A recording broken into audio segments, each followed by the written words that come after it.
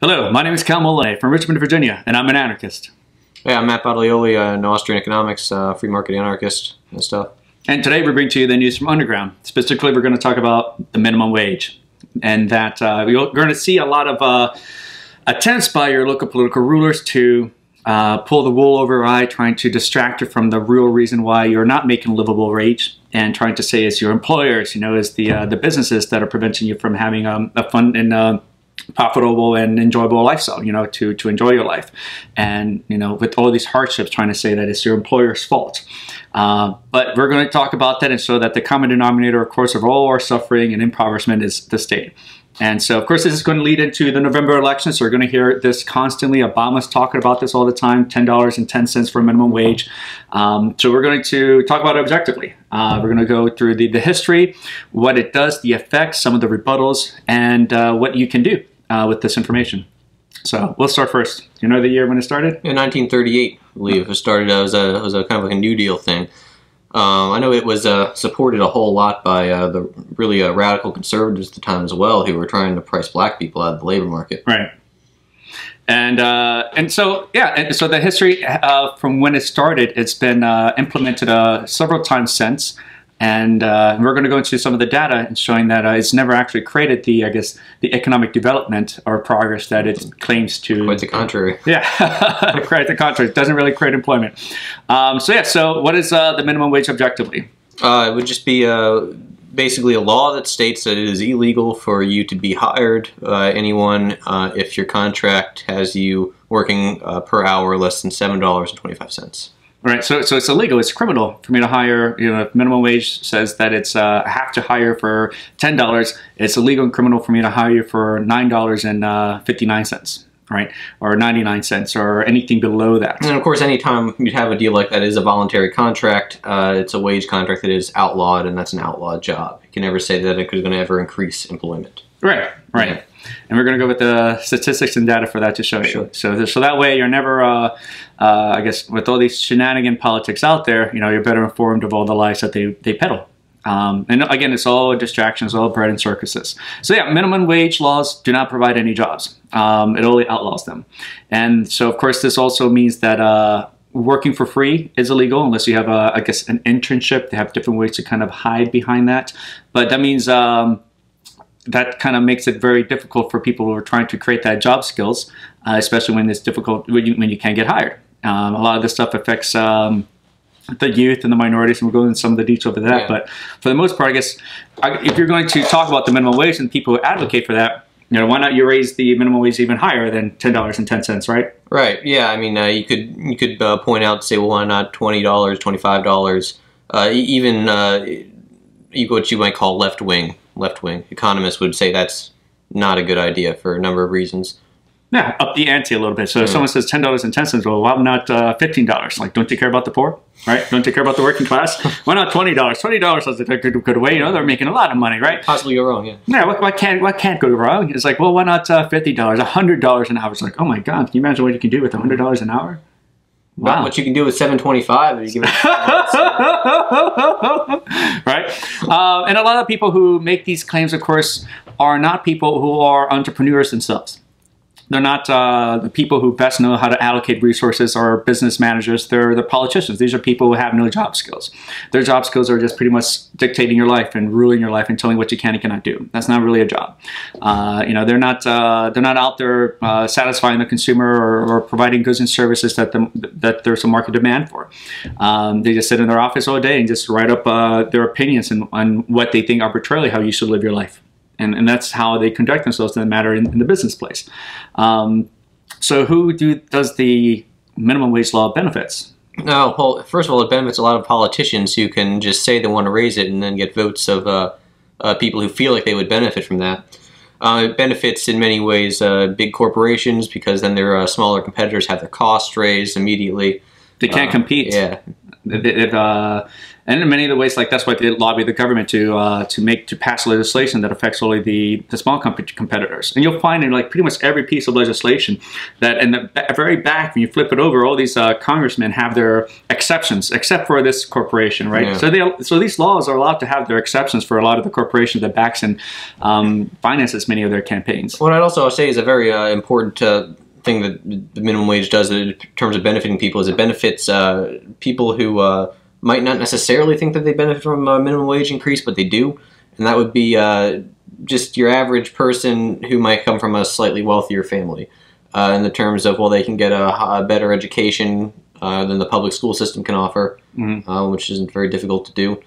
And then immediately they could look somewhat more attractive to employers. And then even so, someone who couldn't afford to have those privileges has a more difficult time getting work than someone who could and likely didn't need it as much.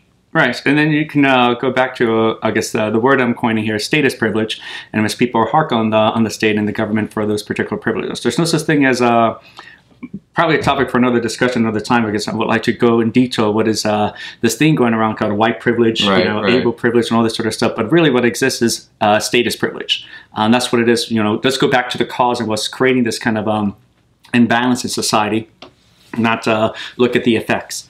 It's the government that's bigoted, like their cops are pointing out minorities, not you yourself, the individual, or regardless of the color of your skin, right? So the monopoly on these particular services are bigoted, and we're going to show how bigoted they are in terms of the minimum wage laws and how they target minorities too.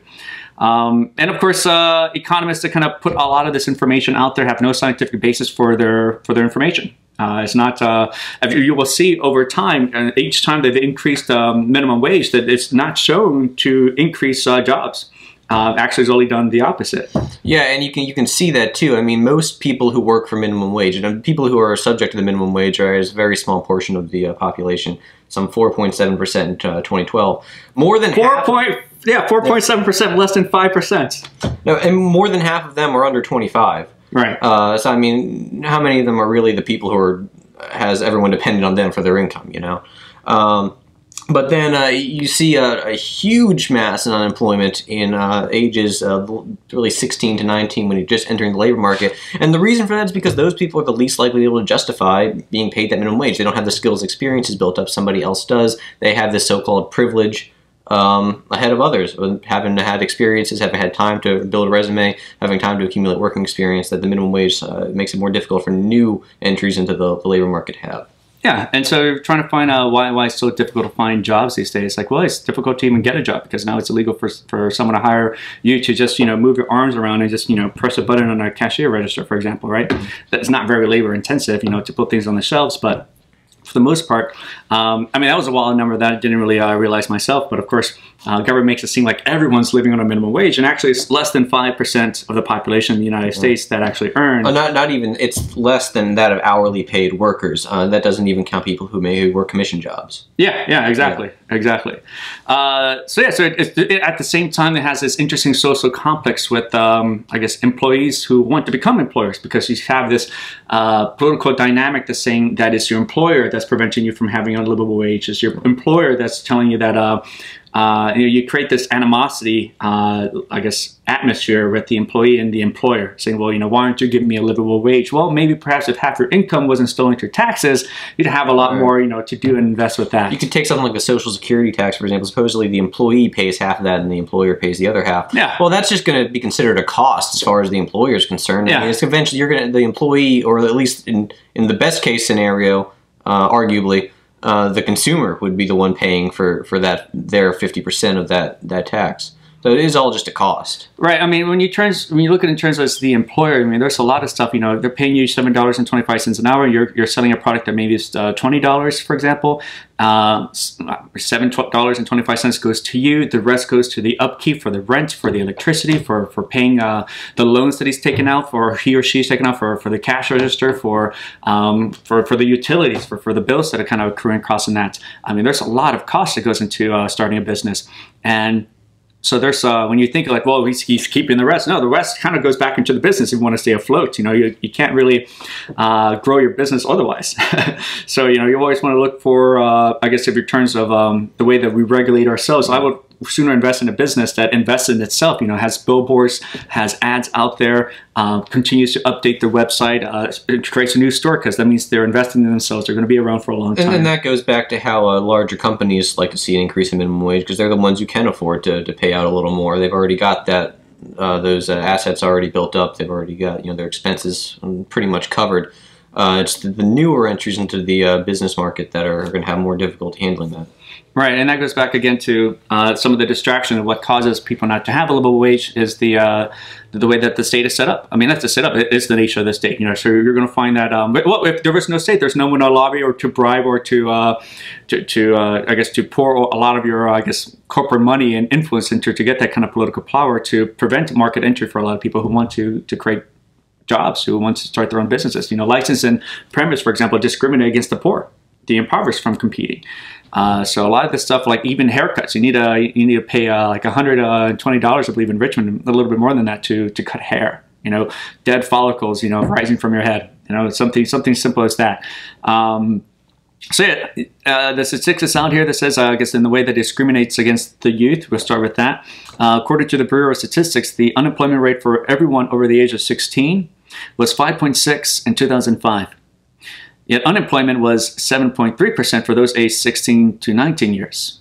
And for those aged 16 to 17, unemployment was 19.7%. And the 18 to 19 age group, unemployment was 15.8%. So you'll find continually over time, every single time they've implemented these minimum wage laws, that percentage starts to increase in those particular,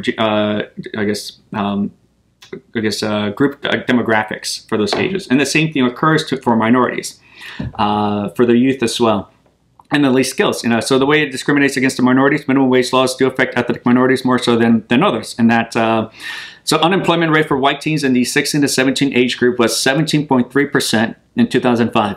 And the same figures for Hispanic and Black teens were 25% and 40.9% respectively. So, to advocate then for minimum wage is to advocate bigoted policies that discriminate against other people who are trying to create a living wage, who are trying to make it out there in the market, trying to make it out there in this world. So you can find, a lot of, if you want to say, very, racist policies behind that. It's already stated that these policies are very bigoted to begin with, so to continue to support that is to advocate for discrimination. Now, in the same way like marriage laws discriminate against single people, right? That they have to pay more still in taxes than less if they were not married. And again, marriage laws, when they first started off, they were to discriminate again, right?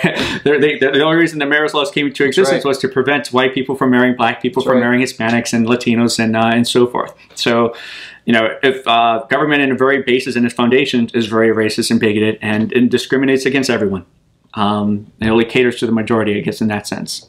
Status privilege. The majority get elected. Yeah. So yeah, it's at the same time. So you'll find that with minimum wage, you can negotiate to be paid a little lower if you wanted to. You can't have that competition. Right. If you had someone who was willing to take a job for a certain hourly wage, had a little bit of resume, a little more experience than you did, but you might save the employer $1 every hour, and it's not that difficult of a job. So you know what? Why not? If you do a good job, well then, hey, you have a reference, you got a line in your resume, you got experience now, so maybe next time you can justify that extra $1. Yeah, and that's what you want to do when you start off. You're like, look, I know this is not the the job I've been always dreaming of, but I need to start somewhere. And that's what the market entry is for, in terms of this sort of stuff, for the youth, for people who are the least skilled, to develop those skills, to start off somewhere and knowing how a business works. How to create trade, to create value, in terms of that's what people want. And that's what creates civilization, what drives the economy. Well, when you're talking about the minimum wage, value is very important, actually. This is the, there was a French economist from the early 19th century, Frederick Bastiat, who was rather obstinately said, though somewhat truthfully, you can convince a man that 2 + 2 is 4, though if he does not like that, he'll vote as though it did not. Right. Yeah, you got to figure how value is determined in terms of a workplace, in terms of the utility value, in terms of labor value, et cetera, et cetera. And the way we determine value, whether you know it or not, is something called a concept called marginal utility, where a person has X number of units of a certain object or a certain resource, even including labor, and how they value each unit is based on how many units they have, and how they can satisfy the most necessary uses for that object or utility or labor or whatever it is. So if you have the example that's really commonly used in economics, you have 5 barrels of water. One of them you're going to drink, one of them you're going to use to water your crops, one of them you're going to use to cook your food, one to bathe in, and then one to, say if you get hot, use for heat relief. So if you, for some reason you just trip and spill over the barrel of water that you designated to drink, it doesn't mean you don't drink. You just move everything else up the hierarchy of importance. And what that eventually causes is for a person to value each barrel of water only so much they value the least necessary cause or application it has. So each barrel of water is individually valued in a unit that can provide heat relief, which might not be very much in that situation. So the value of the water is somewhat lowered, although it is still necessary to sustain the life of the person who has the water. So when you think of a minimum wage job, what you have is people who are cashiering, you have like people who, short order cooks, grocery baggers. Not everybody works jobs like that who works for minimum wage, but that is a lot of it. And really what that is people who you've got an overwhelming surplus of labor in the market, because anybody within a few days to a week tops of training could perform that job almost as well as anybody else could, more or less.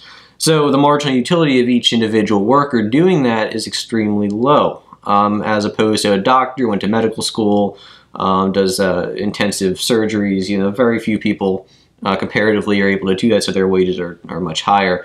Again, government then has occupational licensure requirements that restrict entry, but that's the same thing, reducing the supply of labor in the marketplace. Whereas in a minimum wage job, it's very, very high.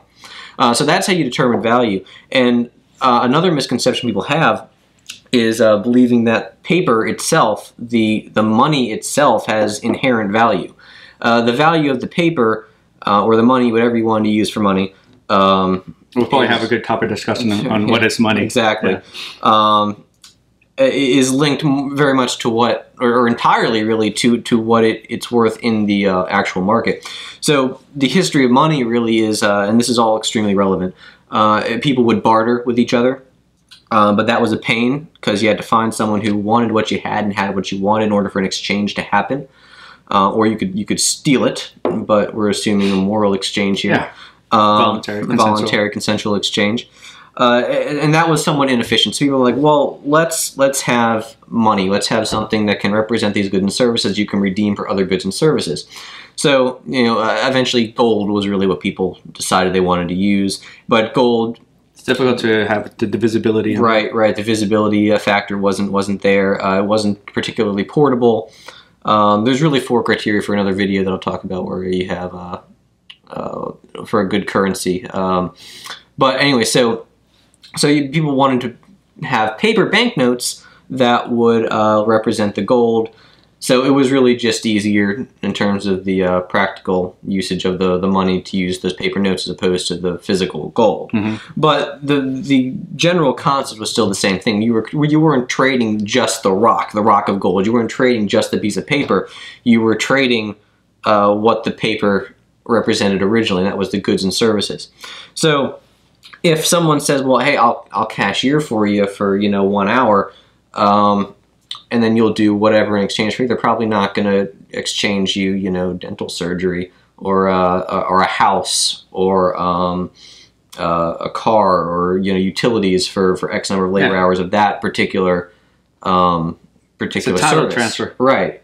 So the value of whatever amount of money is associated with that amount of work, that kind of job for that amount of time, is eventually going to become pegged to what that amount of work or labor or service is really worth in the eyes of the marketplace. So even if you raise minimum wage to $10.10, or you raise it to $20 an hour, $50 or $100 an hour, as long as the job itself stays the same, as long as the marginal utility of each worker is still as low as it is, the money that's associated with it is just going to drop in value to meet the actual value of the work, of the labor, and that's going to translate to the actual buying power of the service that you're offering.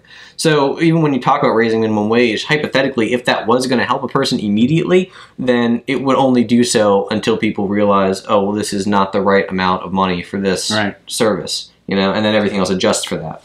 Yeah, and so in terms of the money that's been monopolized, currency, for example, another product, another commodity that you're forced to trade in. You know, we were talking about living wage, and you know, then you definitely have to end the state because you know you have to end their monopoly in currency, right? It's lost over 97% of its value, so there's no incentive to save, especially for the impoverished. If we're talking about people who are living below marginal lines. So yeah, that's something that's very important, and we're going to go in brief in very good detail about it sometime. You just have to realize that people would never, ever give people things or provide them services for just pieces of paper. So there has to be something underneath it, and what's underneath it is what we'll do for each other and give each other for these pieces of paper. What the pieces of paper really represent, what the gold used to represent. The pieces of paper that continue to depreciate every time you put it in your pocket or hide underneath your bed mattress. So yeah, again, you know, common denominator of all these social ills and problems is the state. And so what can you do, right? I mean, you look at the way that you know the skills that you're provided in going to these 12 years of public indoctrination camps. You know, that's, you know, you have to ask yourself, like, well, do they provide me marketable skills from that? You know, you went to 12 years of schooling, right? 12 years of you know, trying to teach you all the skills and knowledge is supposed to put you off, you know, into a good foundation as an adult, you know, to put you out there into the market. But of course, that's not. I guess its purpose is to create dependency on government. That's why they don't teach you marketable skills. If they taught you marketable skills for you to become independent, you'd realize you never needed government. Oh, then you can go back to the history of public schooling, which you know, which was never really to educate people at all. So that's a different topic. And we'll go back into that too as well. But then you look at the same thing still, and even coming out from public schools, you don't have marketable skills. You know, things that are worth their value. You know, you don't really come out with an associate's degree or anything like that. There's no job that you get where your duties are going to be pass a standardized test. Right. I know very well how to copy lies and I guess that kind of distractions of I guess political mismanagement, the parade and circuses, the lies that they're taught to. I know very well how to copy that and write it on a piece of paper. Now, that's not really well of a marketable skill that I would want to hire anyone with, right? I guess ask them if, you know, I guess something I guess would be interesting if they ever put in like in the employment sheets is like, you know, do you believe taxation is theft? No? Well, obviously, if you do, it's like, I don't know if I could trust you among my products because most of the theft that's involved in workplace businesses happen to be from employees, right? So I guess ethics involved in the workplace, but at the same time, you have to examine what it is that government is providing you to become sustainable, to create a livable wage, and they don't. They don't teach you how to negotiate. They don't teach you how to, I guess, the computer skills, right? When you look at John McCain, John McCain doesn't even know how to email. You know, if you want to find these job skills, you know, everything's on the computer now. Everything's on the internet. You know, I learned a lot on YouTube. And I spent 10 hours yesterday learning how to do CSS coding, you know, to updating websites, have an e-commerce business. You know, later after this video, I'll be working on that again. So, you know, that's what you have to do. You're not going to learn this stuff in school, in public school settings, especially. Take some initiative to actually get some experiences that people are going to look at and say, yeah, I think this is worth something. You know, we can apply this. Yeah. In a marketable setting. Yeah, be proactive about it. Don't let the government stuff get you down.